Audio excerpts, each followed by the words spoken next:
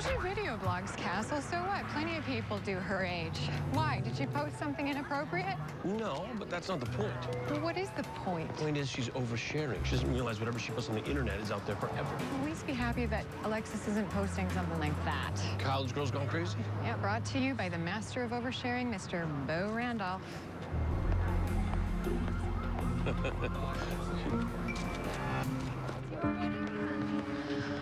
It's all right to look, Castle.